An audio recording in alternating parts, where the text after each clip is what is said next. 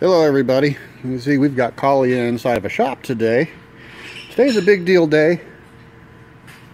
Got some helpers here, of course they're also working on his project too. But anyway, today is mod day. Woo! I'm going to be putting on a brush guard. Yep, it's dirty. Sorry, it's North Dakota in February. It's 14 degrees out. Can't wash it. So by the end of the day we'll have those on. We'll have this guy on. That is an OEM part. Got the instructions. And there's a little bit of work I did to it before we brought all this stuff here today. So a lot of work to do. Got a helper here. This is his Zombie Apocalypse Kia. He's putting a snorkel on today too. So yeah, this is badass. I'd put this up with any Jeep, and I say that without hesitation. And my other helper here, Derek. Hi. Hi. So by the end of the day, hopefully we'll have both these vehicles done by the end of the day. So we got to get cracking. See ya. Oh yes, I forgot to mention. We got something with this kit that I wasn't expecting. I got a winch plate. That's sweet, because now that's one less thing I got to worry about later when I go to put a winch on this guy. Because there will be one put on here, just not in this round of mods. So, but hey, I got the parts. Woohoo! Bonus. Okay, an update time. Got looking at the wiring side of this. I'm going to admit defeat on that and take it in and get it done. There's just too many very expensive items underneath here that are just begging to get broken if we pull on it the wrong way. It's going to cost me way more to replace that stuff if it gets broken than to just simply pay them a few hours of labor to install the harness. So, the wiring harness for the lights and stuff is going to come in a few weeks. Would like to do it sooner, but I go on call, so it will have to live as it is until I get off call and get down to a dealer to have them do the electrical side of this installation. That said, we are moving forward. All the bolt-on work I'm going to be doing. The lights are in place. Not terribly shabby. Just like I got some tucking I got to do. I see one hanging down below. I'll have to fiddle with that one here when I go to put that back up. But that's what the sport bar lights look like.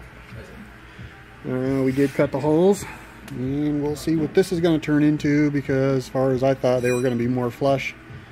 We'll see how it sits when we get the bar on there. I may have to pull those out and mess with the little brackets that are screwed into there a little bit so they can get some up and down adjustment. We'll see.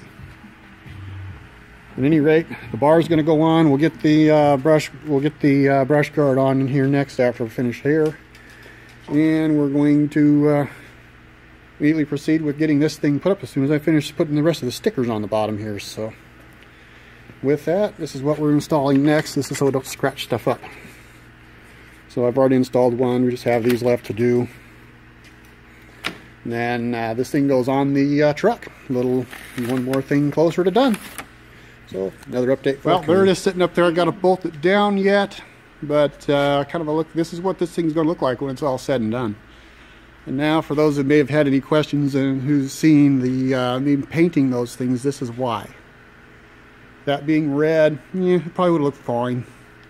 But I think the yellow sets it off very nicely. It matches the truck. It looks like it was spec'd exactly for this truck. So it is OEM stuff. Why not make the badge match? But there we go. We are a step closer. Like I said, we made defeat on the lights. It will be a few weeks before those are a functional accessory. But they're up there. That's what she looks like going down the road. So now time to bolt this stuff in so it won't go nowhere. Okay, when you're installing these bars, the front parts you saw in my last clip went into the front stake pockets. I did have to pull them back out and redo how the clamps were on there. They do sit flush with the top of the bed. Backside has these clamps here. Pretty straightforward. They just basically come with the Allen head screws here. And then this part back here, there's these screws down at the bottom here, loose and jingling. When you tighten those up, this whole assembly just crunches together up against the side of the bed. Very, very secure. Only thing that kind of strikes me as weird is the other side does stick out more than this one.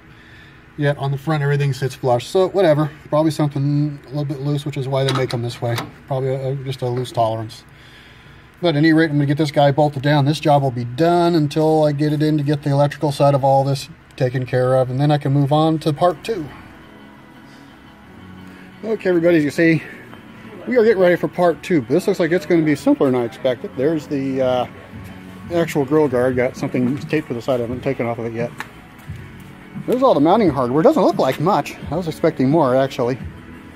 So some of the instructions looks like I'm not going to have to follow, because when I looked down to see where they were saying to trim things, it looks like the holes are already there. So GM may have already thought of that. But anyway, I got to remove the tow hooks out of the bottom. For this to work, you got to take those guys off.